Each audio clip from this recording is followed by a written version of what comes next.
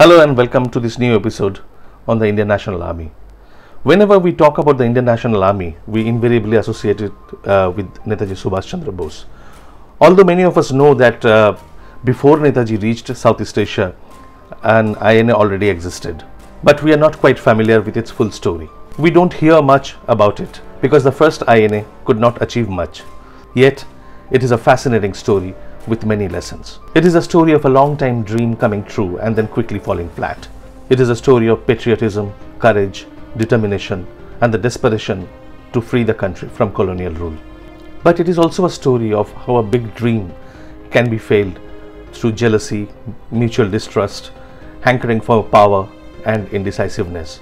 Above all, it is a story of how an able leadership can make all the difference in converting a dream into reality. Although the first INA was set up in September 1942, the story of the INA and the surrounding movement began towards the end of 1941.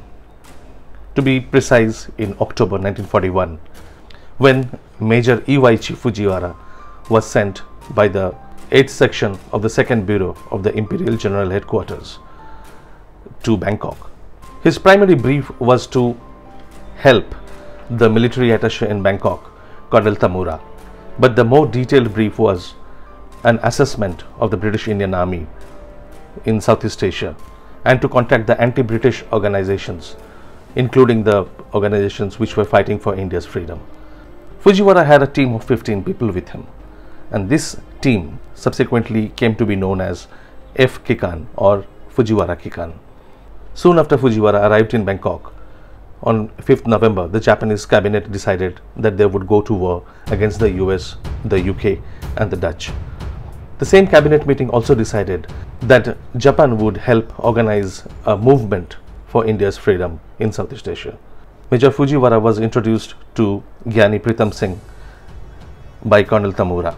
Pritam Singh, who had been living in Thailand from 1933, headed an organization called Independence League of India. In 1940, he was joined by Baba Amar Singh, who came out after a long prison term. Over a period of time, Pritam Singh had been able to build up a solid underground network who worked secretly for India's independence. The partnership between Pritam Singh and Fujiwara clicked very well, and after some initial negotiation, they reached an agreement. The Independence League of India would fight for India's freedom and would be given overall support by Japan. But in return, Japan would not ask from India any kind of concession, be it political, military, economic, or territorial. Singh's organization would move along with the Japanese army and contact the Indian soldiers in the British Indian Army, run propaganda amongst them. Thus, they would help build a relationship between the Japanese army and the Indian soldiers and raise a volunteer force from amongst the officers and men in the British Indian Army and the civilians in the Southeast Asian countries. In return, Japan would not treat the captured Indian soldiers or Indians in the captured territories as enemy and would allow Independence League of India to broadcast from their radio stations in Tokyo and Bangkok. Besides, the Japanese would provide all the resources that would be required for this work. At the very early stage, Pritam Singh asked Fujiwara to make arrangement for Subhas Chandra Bose to be brought to Southeast Asia so that he can give leadership to the entire movement. In fact, Fujiwara was surprised to hear the name of Subhash Bose from almost everyone he met. He was very impressed with the way Indians looked up to him, and they thought that if he comes to Southeast Asia, then it will get a new momentum. A memorandum containing these terms was signed between Pritam Singh and Colonel Tamura on the 4th of December 1941. Just a few days later, on 8th December, the Japanese forces landed in Thailand. As agreed, Singh and Fujiwara continued to travel with the Japanese forces towards the south of Thailand, and as they moved, they kept on setting up new branches of the Independence League of India. Small groups of the league started visiting the fronts with members of the Fujiwara Kikan. After Fujiwara and Singh reached Alorster on the 14th of December, they received a message from Mohan Singh, who belonged to the 1/14 Punjab regiment that was completely overrun by the Japanese forces. Trained in the Indian Military Academy in Dehradun, Mohan Singh had been commissioned to the army in 1934. By the time he reached Malaya in 1941, he had already turned bitter against his British superiors. Realization dawned upon him that there was a difference between being a soldier of a free country and being a soldier of a subject nation. The military disaster precipitated his inner conflict between being loyal to his commission and being loyal to his own country. He decided to take the unprecedented step of approaching the Japanese, seeking their help to start a movement for India's independence. Mohan Singh and Captain Akram met Fujiwara for the first time on the 15th of December. Mohan Singh wanted to be absolutely clear that the Japanese had no evil design on India. He was conscious of the requirement for a political leadership of the movement. But rather than having a local leader lead the movement, he insisted that the Japanese should bring Subhas Chandra Bose to Southeast Asia.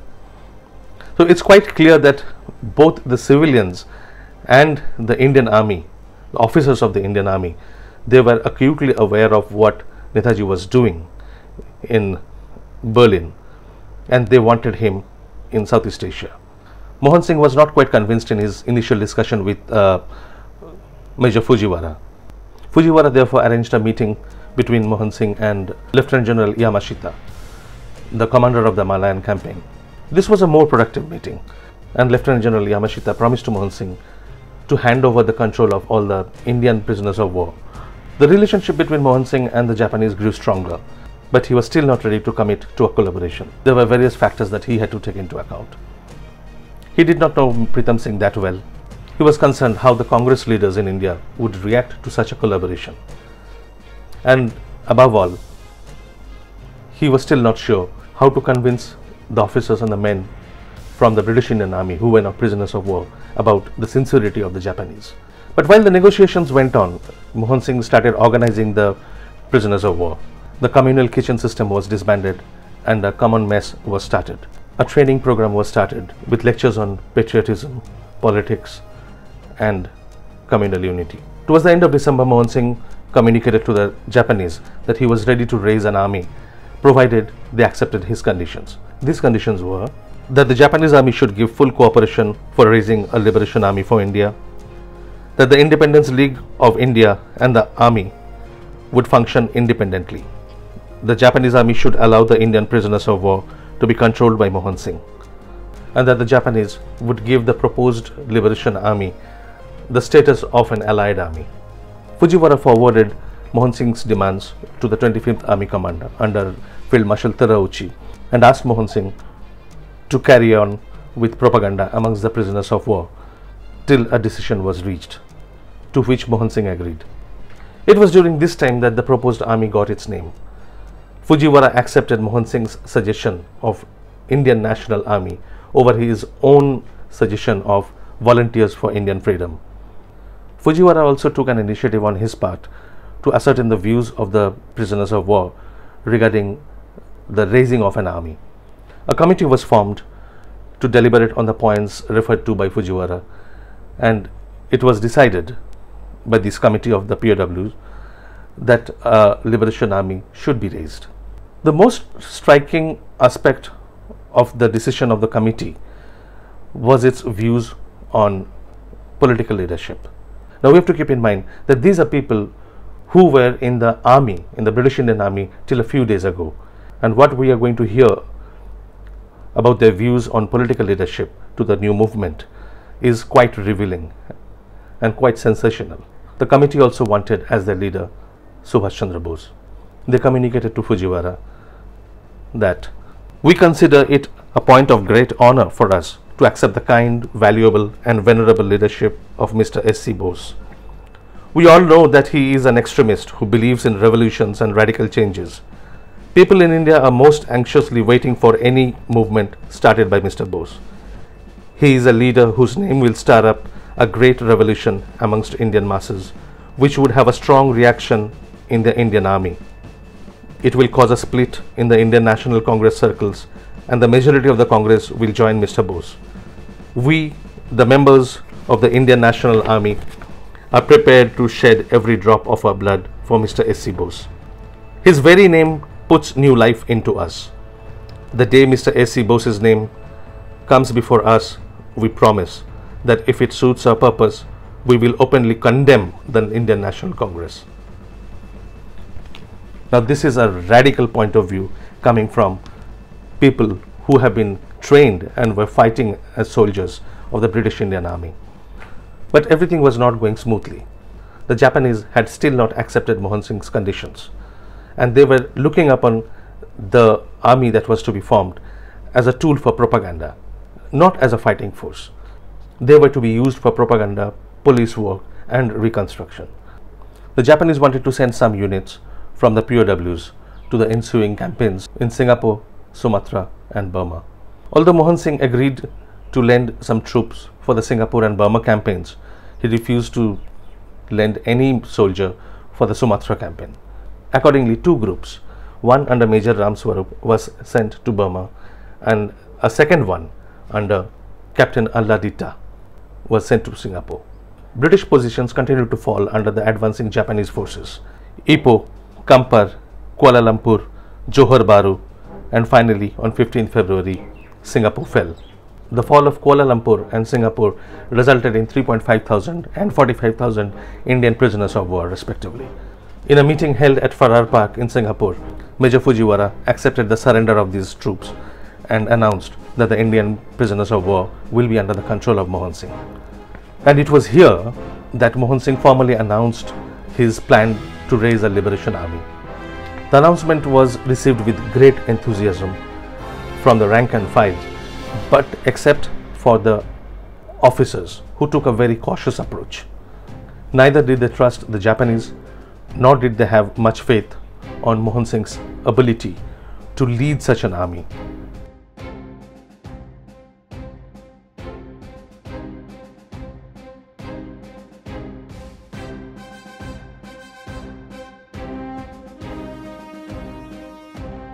According to some estimates, at this time, there were 55,000 Indian prisoners of war under Mohan Singh's control. The immediate task in front of Mohan Singh was now to organize this huge number of POWs. He set up a POW headquarters in Nisoon in Singapore under Lieutenant Colonel Niranjan Singh Gill, with Lieutenant Colonel J.K. Bhosle as the adjutant and the quartermaster general, and Lieutenant Colonel A.C. Chatterjee as the director of medical services. The Indian POWs were housed in 5 camps in Singapore. Mohan Singh continued his efforts to gain as much support as possible from these POWs. The fall of Singapore also unleashed the latent forces of Indian nationalism across East and Southeast Asia. In Japan, Rashbihari Bose swung into action to give lead to this movement. He started a series of broadcasts directed towards Indian leaders of all shades of opinion, to refuse support to the British government. At the same time, he contacted the Japanese government, to which he was pretty close and well known, to help raise a movement in East Asia. The Japanese Prime Minister Hideki Tojo announced his famous phrase, "India for Indians," on 16th February, the very next day after Singapore fell. Rashbihari set up the headquarters of Indian Independence League in Tokyo, issued a manifesto, and started preparations for a conference in Tokyo of representatives from all the Japanese occupied territories. There were already a number of organizations of Indians across Southeast Asia, but most of them were quite apprehensive of the intentions of the Japanese. This was a difficult situation. They were cautious not to antagonize the Japanese, but also very careful about protecting their own interests. Historian K.K. Ghosh has pointed out that their inherent attitude was more anti-Japanese than anti-British. In this context, Rashbihari was the only leader who was actively seeking the support from Japan. The leaders of the Indian communities in Malaya, Singapore and Thailand met on 9th and 10th March to decide on the plan of action. There were 2 key issues that they were worried about and wanted to discuss. First, it was whether they really wanted the Indian communities to get drawn into this conflict, to start the movement which really hinged on Japan's own interest in the Pacific War. And the second question was more ethical, moral, whether non-violence was a justified means. A section of the leaders argued that it was imperative to have the approval from the Indian National Congress before committing to raise an army. And since it was not possible to obtain that approval or even the opinion from the Congress, they decided to send a goodwill mission to the Tokyo Conference rather than sending delegates. An accident at this time came as a big setback to the nascent movement. While traveling to Tokyo to attend the conference, Gyani Pritam Singh and Swami Satyanand Puri died in a plane crash. At the Tokyo Conference, which was held from 28th to 30th March, Rashbihari was put forward as the leader of the upcoming movement by the Indian community in Japan, by a very strong civilian group in Japan, and also by the Imperial Japanese headquarters. His proximity to the Japanese created an air of suspicion amongst the attendees from Southeast Asia. Leaders such as KPK Menon, S.C. Goho, and N. Raghavan were apprehensive that the Japanese would try to push their agenda through a compliant Rashbihari. In fact, Mohan Singh later described Rashbihari Bose as a well-known Japanese puppet. The conference decided that all the small nationalist organizations strewn across Southeast Asia, across East Asia, would merge into the Indian Independence League and would be set up as branches of IIL. IIL would have a large, broad-based committee of representatives, which in turn would elect the Supreme Decision-Making Council, known as the Council of Action. Rashbihari was elected as the president of the Council of Action. Rangoon had fallen by this time, the Allied forces were retreating, and the Japanese forces were knocking on the eastern boundaries of India.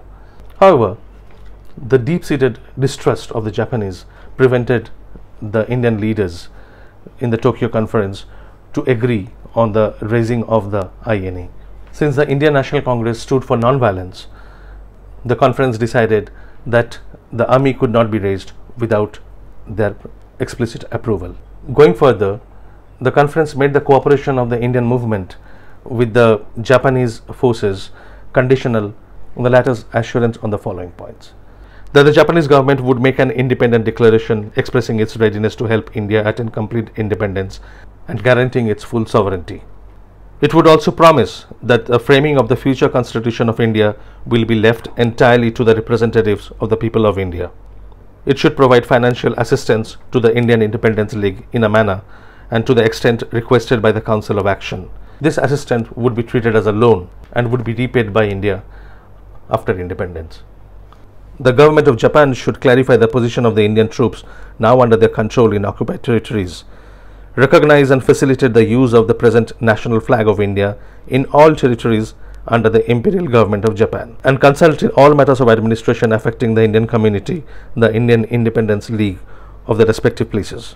As a safeguard against armed action against India, even by the Indian National Army, the Tokyo Conference decided that before taking any military action against India, contrary to the wishes, policy or opinion of the Indian National Congress, the Council of Action shall first get the approval of the Committee of Representatives and act as directed.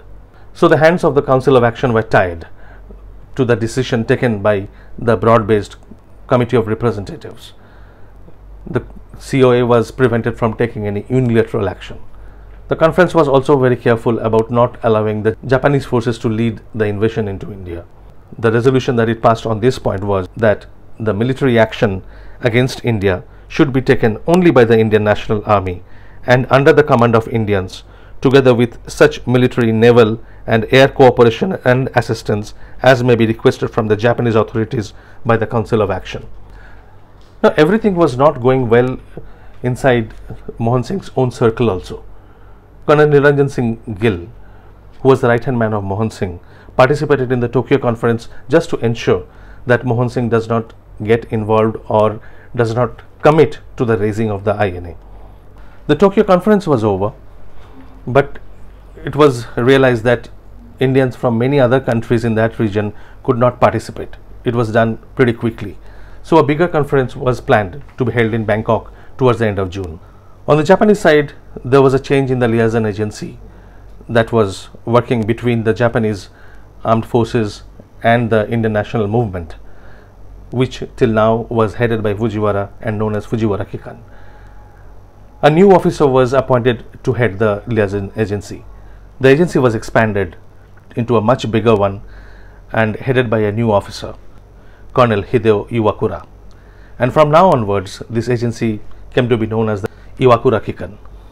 Providing support to the IIL and raising the INA were part of its brief, but the agency now stressed more on their anti-British propaganda activities rather than on their military action. Representatives of the Indian communities in Japan, Manchukuo, Shanghai, Hong Kong, Philippines, Borneo, Java, Sumatra, Thailand, Malaya, Burma, and the Indian prisoners of war met at Bangkok from 15 to 23rd June 1942. The conference received official endorsement from the governments of Japan, Germany, and Italy. It also received a message from Subhas Chandra Bose, who was in Berlin at that time. The framework constitution of the Tokyo Conference was developed into a full one and adopted. Rashbihari Bose was elected the first president of the Council of Action, the other members being N. Raghavan, K.P.K. Menon, Mohan Singh, and Lieutenant Colonel G.O. Gilani. So the Council of Action had representation from 3 civilians and 2 army men. The Bangkok Conference decided to raise the INA immediately from the POWs and local civilians, and also retained the clauses of conditional support for the Japanese, which were adopted in the Tokyo Conference. The conference decided that the army that was to be raised should be under full control of the Indians, and it should be accorded the powers and status of a free national army of independent India and placed on an equal footing with the Japanese army. The Bangkok Conference also asked the Japanese government to allow the Indian Independence League to manage, control, and make use of the incomes from the properties of Indians in Burma, which were evacuated in 1942. However, in a change from the Tokyo Conference, the Bangkok Conference decided that the approval of the Indian National Congress was an absolute prerequisite for any military campaign. In May 1942, out of the 55,000 Indian prisoners of war who were handed over to Mohan Singh, 20,000 agreed to join the proposed INA. By the end of August, another 20,000 had agreed. So a total of 40,000 Indian prisoners of war agreed to be a part of the new army. Some of the officers like N.S. Gill and Shahnawaz Khan joined the INA only with the intention of sabotaging it, wrecking it from inside if they felt that the Japanese had any bad intention. This strand of resistance, however, could not gain any strength because both Gill and Khan were shifted out of Singapore just before the Bangkok Conference. Mohan Singh was, however, quite effective in overcoming challenges to his authority from within the prisoners of war or from the civilian side. At the same time, the rift between Singh and Niranjan Singh Gill was widening. Mohan Singh kept N.S. Gill out of the Council of Action and in his place co-opted Gilani. In the Council of Action, K.P.K. Menon, with his deep suspicion about Rashbihari's links with the Japanese, becomes an ally of Mohan Singh. The Bangkok Conference decided to appoint Mohan Singh as the General Officer commanding of the INA. But immediately after the conference, Mohan Singh started acting independently and taking unilateral decisions without consulting the civilian leaders.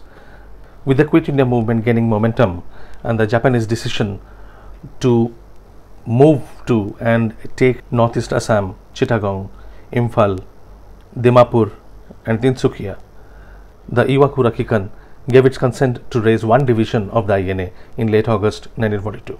This division was to be raised from the Indian POWs and armed with captured British arms. Mohan Singh appointed M.Z. Kiani as the Chief of General Staff and gave him the responsibility to organize the INA. Apart from the INA headquarters, Kiani set up one field force regiment and 3 guerrilla regiments, in addition to ancillary and special troops such as the Special Service Group. An officers training school was also set up. The 3 guerrilla regiments, Gandhi, Nehru and Azad regiments, were commanded by Major I.J. Kiani, Aziz Ahmed and Prakash Chand, while the Field Force Regiment was commanded by Lieutenant Colonel J.K. Bhosle. The Special Services Group was raised in small sections to be attached to the advancing Japanese columns for sabotage and propaganda behind the enemy lines. Shahnawaz Khan was put in charge of the officers training school. The first division of the INA was raised with 16,300 officers and men.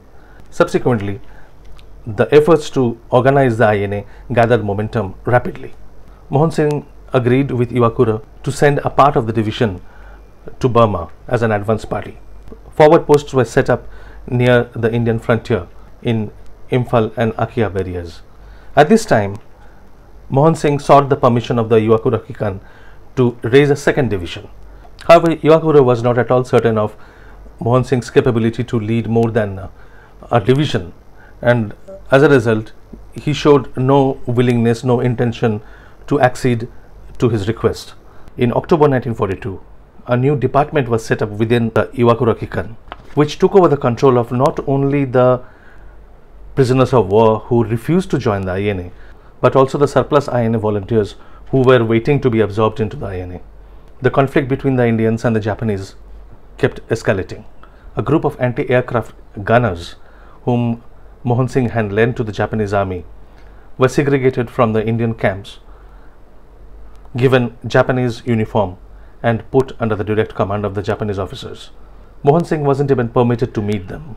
Another 1,000 POWs whom he had sent to Thailand for fatigue duty were split up into small groups and placed directly under Japanese officers. In November, officers of the Japanese Special Services Group picked up some students from the Swaraj Institute in Penang, run by N. Raghavan. Raghavan closed down the school in protest and was placed under house arrest. When N.S. Gill came back from the Burma front, he reported that the advance party which was sent by Mohan Singh to Burma had also received the same treatment as the gunners. They were placed under the command of the Japanese officers. Not only that, Gill reported that the Japanese had planned to put the INA troops under their direct command when they reached Burma. Many similar incidents have been happening which pointed to the fact that the Japanese wanted the IIL and the planned INA to be subservient to their overall interests. In view of these circumstances, Mohan Singh informed Iwakura that before contemplating further action on the planned troop movement to Burma, the matter had to be referred to the COA for its approval. Sensing that the Council of Action was more likely to decide against the proposed troop movement, the Japanese brought on tremendous pressure on Mohan Singh. But Mohan Singh remained adamant. He refused to budge. On 29th November, the Council of Action issued a memorandum to the government of Japan. The memorandum said, "We have now reached a stage at which we feel that before we take any further forward move, it is necessary to clear matters to understand our position perfectly." The memorandum raised 4 specific issues.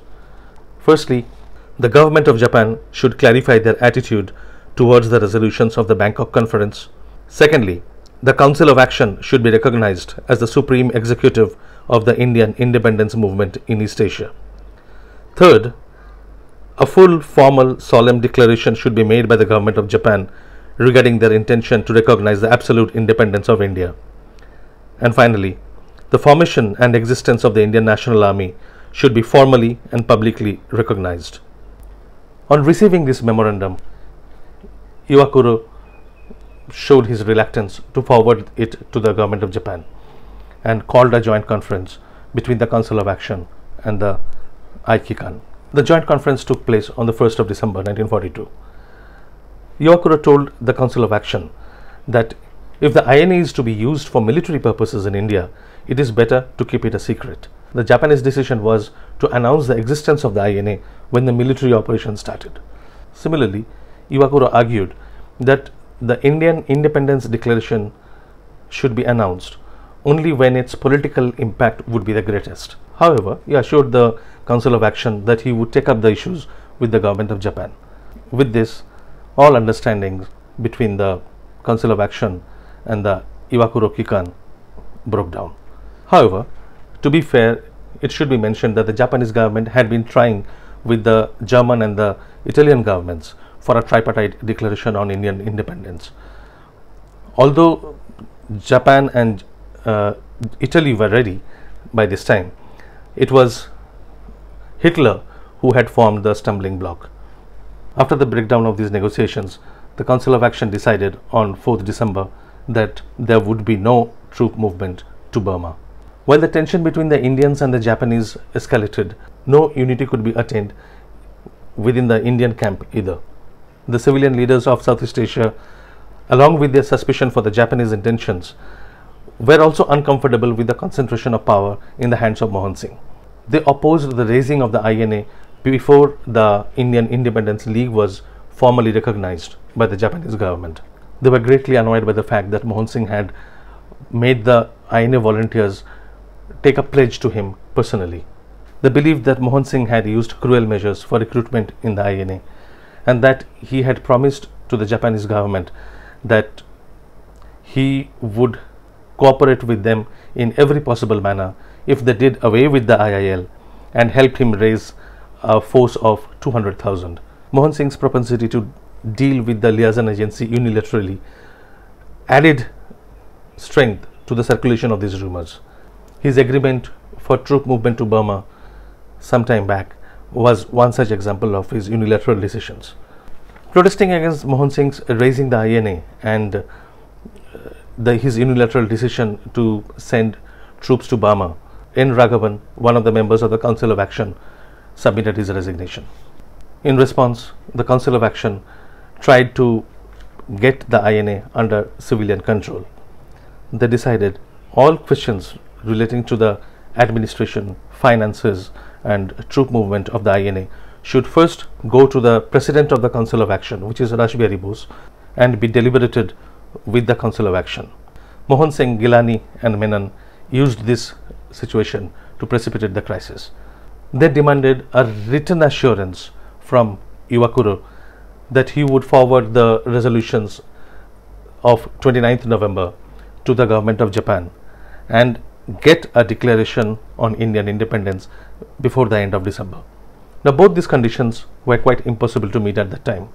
Iwakuro had made it clear that he would not forward the demands of 29th November to the government because they sounded like an ultimatum.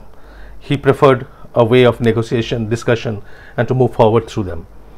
And on the second point, it was practically impossible to put a timeline, that too only of a few weeks, to get a declaration on Indian independence from the government of Japan. After these demands were raised, Rashbihari, Iwakuro, Raghavan and Fujiwara met on 7th December to salvage the situation. Fujiwara and Iwakuro expressed the suspicion that Mohan Singh might have come under the influence of a fifth columnist who was trying to wreck the movement. Immediately after this meeting, Rashbihari and Iwakuro take three decisions jointly. First, that the INA would be disarmed and its general officer commanding Mohan Singh would be removed from its command.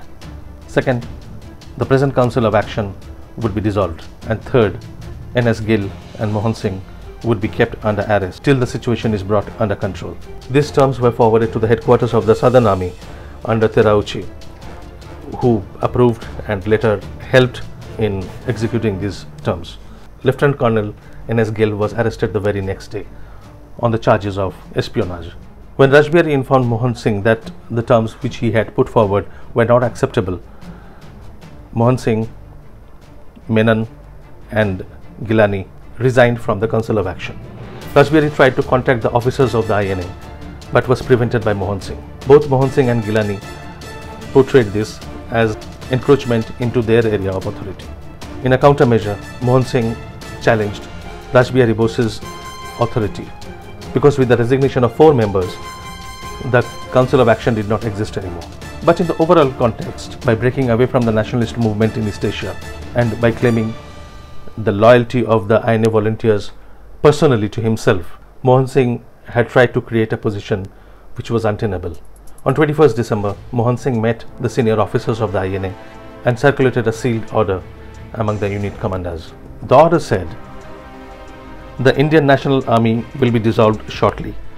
A confirmatory order will be sent out as soon as arrangement with the Nepalese are complete. In the event of my being separated from you before such an order is issued, the dissolution will take place automatically and immediately. Also at the same time, the resignation of all the members of the INA and their release from all obligations and undertakings to me and the INA will be taken for granted. On 29th December, Mohan Singh was called to the office of the Iwakuro Kikan and offered terms under which he could continue in his office. But Mohan Singh refused to accept those terms. He was immediately shown a letter from Rajbihari Bose dismissing him from the command.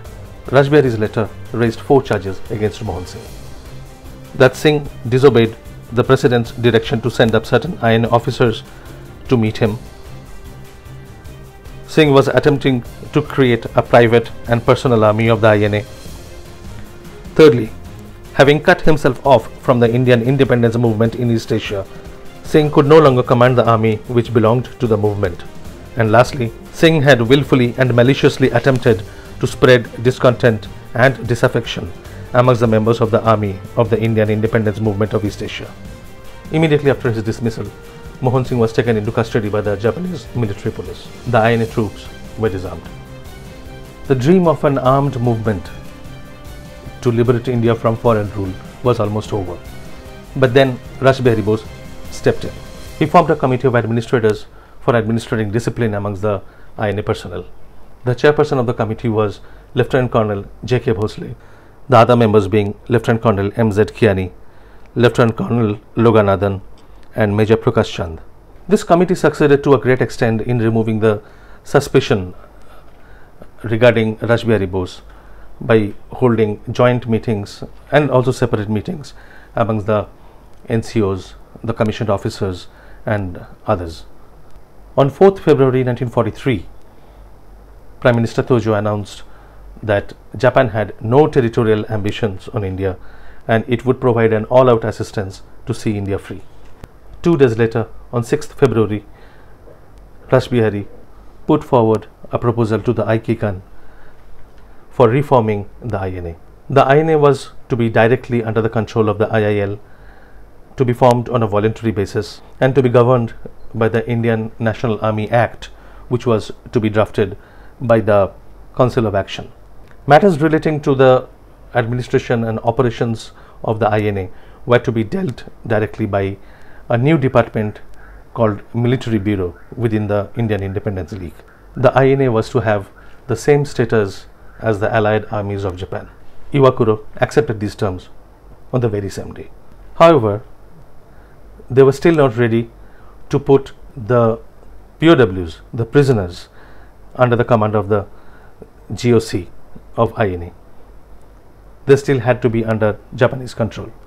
Iwakuro communicated that the Japanese government had accepted the Bangkok resolutions in principle, but a declaration cannot be made on that because the Indian Independence League was an organization. It was not a state.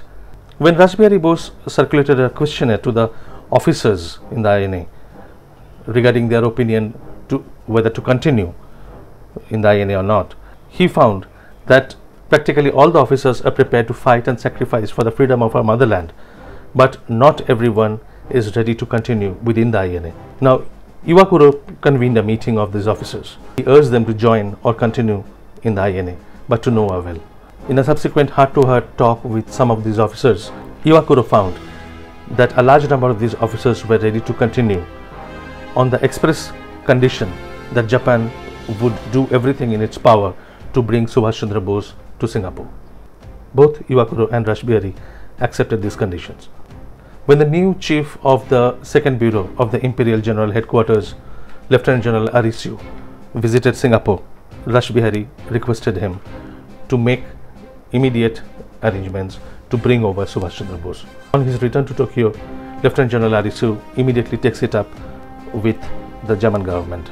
In a joint conference held between 27th and 30th April between the leaders of the Indian communities in Southeast Asia and those of the army, the new constitution of the Indian Independence League was announced.